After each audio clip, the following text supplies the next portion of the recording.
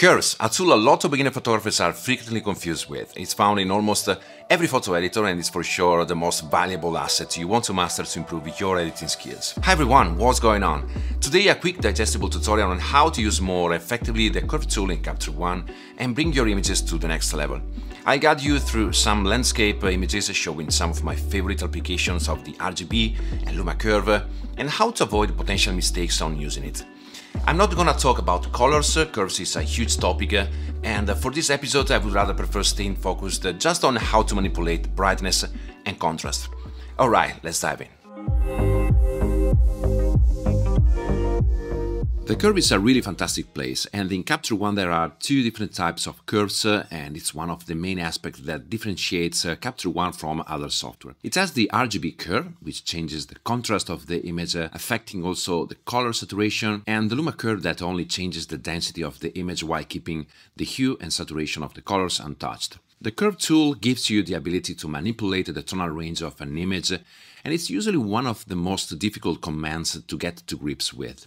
But don't be afraid, after you have spent a little time experimenting, Curves quickly becomes the go-to tool for many tonal tweaks. As you can see in terms of interface, the Curve tool has two axes, horizontal and vertical. Think of the horizontal axis as a scale from dark tones to light tones, a sort of graphical representation of all the shades you could have in your image. It doesn't mean that you actually have the full range in your picture. There is a histogram overlay in the background that tells exactly which shades are present in your photo. The bigger it is, the more space a specific shade takes. So, for instance, the bottom part of this image that's in shadow takes a big part of the frame, and therefore you have a big column on this range of shades.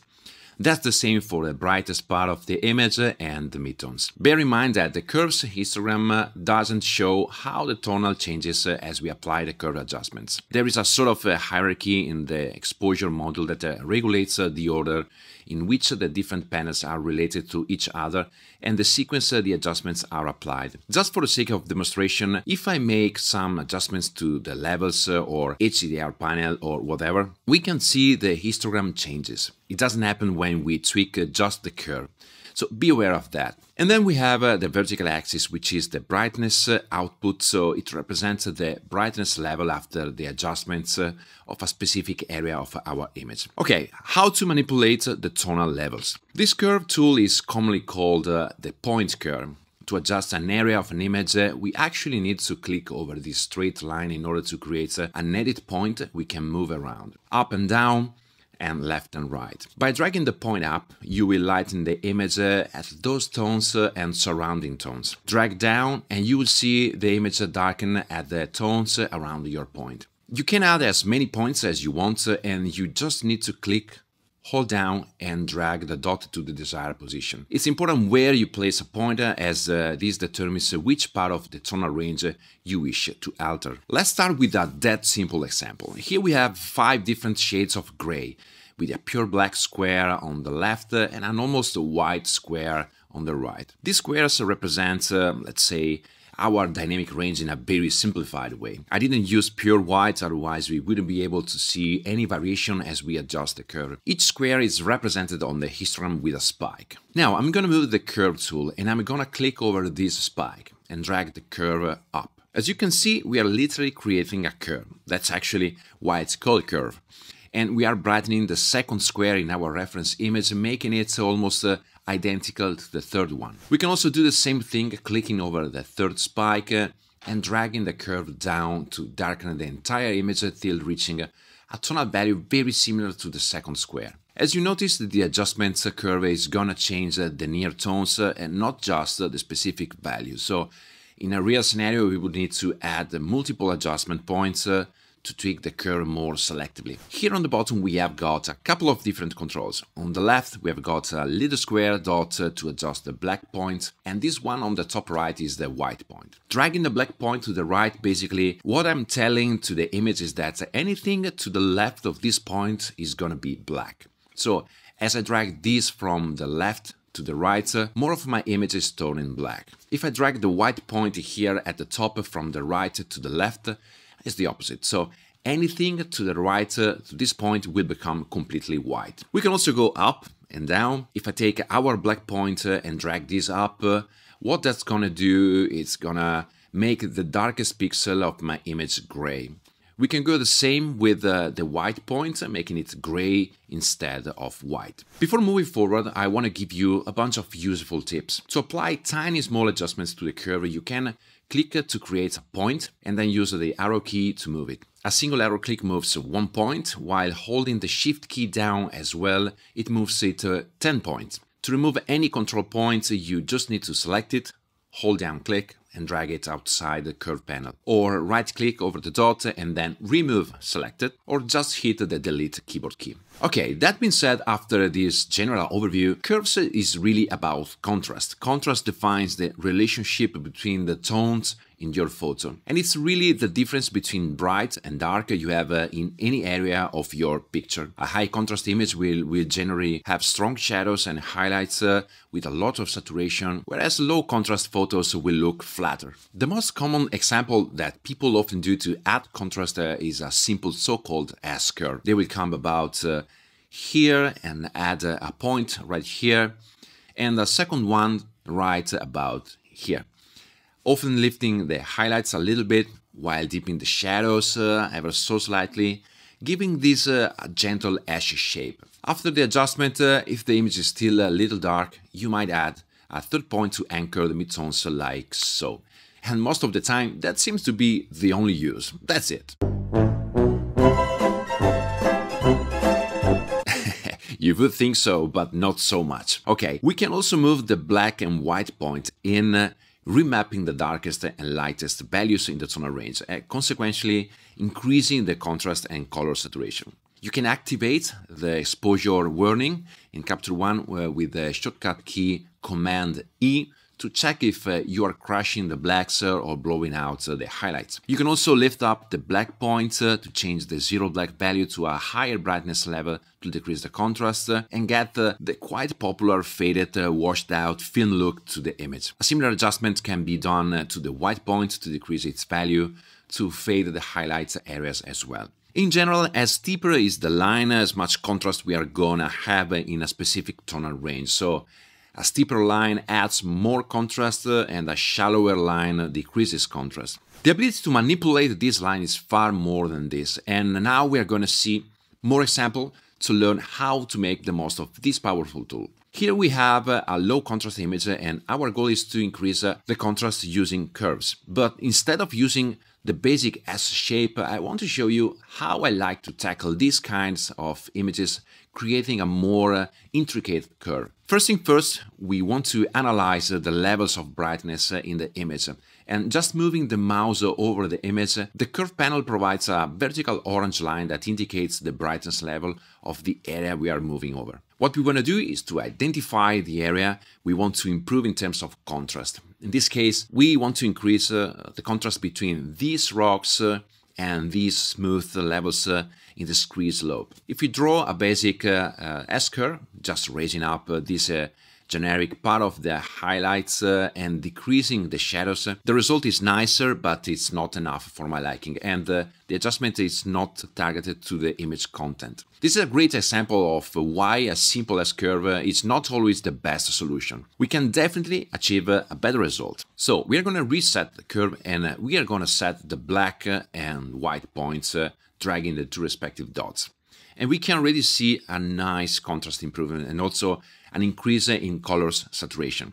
Now we are going to add a few anchor points. I'm going to grab this eyedrop tool that allows us to add a control point to the curve automatically based on the tonal value of a specific zone in the image.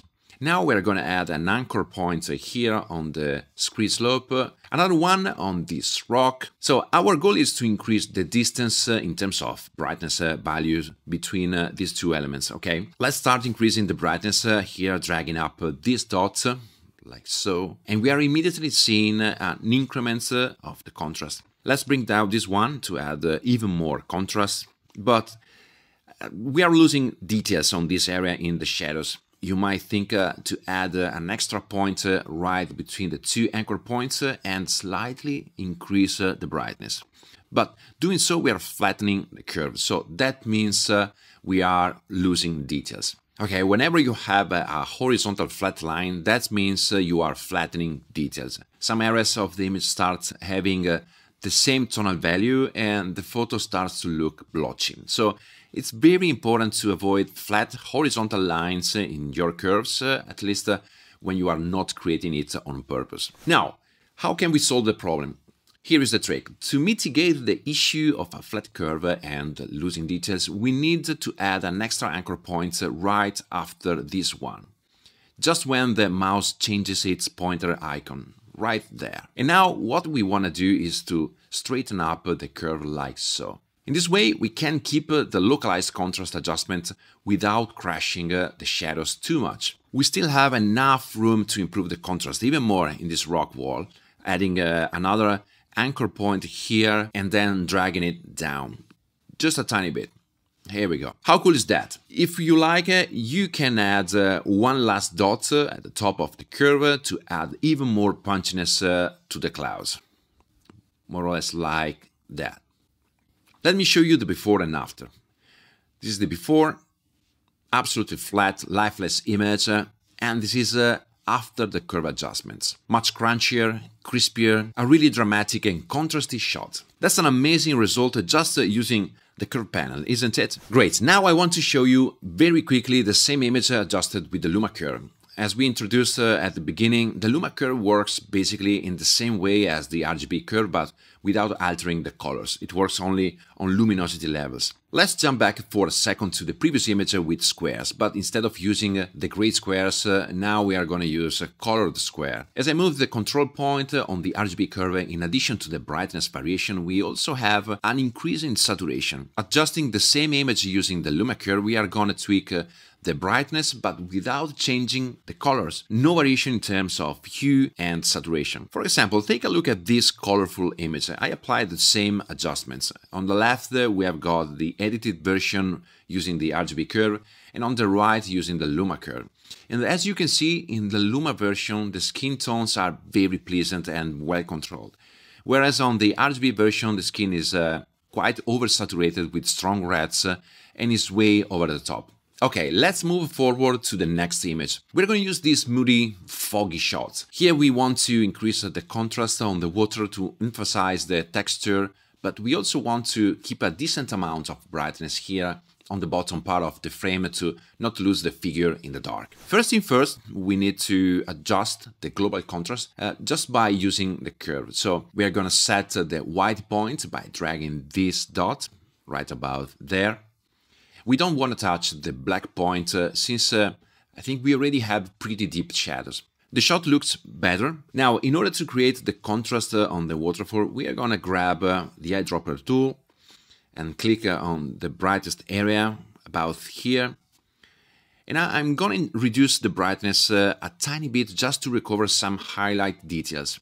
At the same time, we decrease the brightness of the entire image, but don't worry. What we want to do is to increase the difference in the brightness values inside the waterfall elements, and to do so we need to find a convenient area where to add another control point to steepen the curve, and so to add local contrast. I think this area works pretty well. Now we're gonna add a point and drag down the curve right there. Okay. The contrast went up, and here the water is much punchier. As a downside, we start losing detail in the shadow, so we need to rebalance the shadows highlights ratio by increasing this area of the histogram. Like in the previous example, we are going to move now the mouse over this dot, and we are going to add an extra point right below it to straighten back the curve. This allows recovering the shadow details without losing too much contrast on the water. We can improve the contrast even more by placing an additional control point right about here and a second one about here. So we can increase the contrast between these two tonal shades. I'm going to bring down this point, like so, and here we are. We improved the contrast massively, with no flat segments in the curve, and again, an absolutely great result for such small tweaks. Here is the before, and here is the after. Before and after. Sweet. As a final example, I want to show you how to use curves to decrease contrast. Here we have got a very high contrast image, deep shadows with a few details, almost a silhouette shot. Bear in mind, the adjustments we are going to see are just for a demonstration purpose.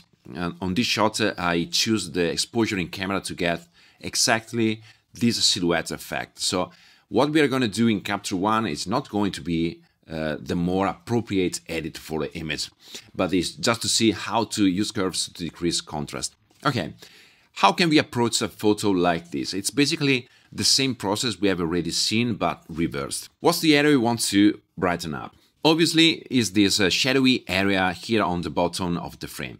Great, we're going to add a control point right about in this zone, targeting these lighter rock tones where we have some detail. And now we're going to increase the brightness till about here. As you can see, we got a ton of details back, but we blew out the sky and the mountains in the background. So what we want to do is to add a control point right next to this one and drag down the curve to get this kind of linear shape. And doing so, we are able to get back the midtones and highlights. That's perfect. From here, we might want to increase the contrast in the bright background.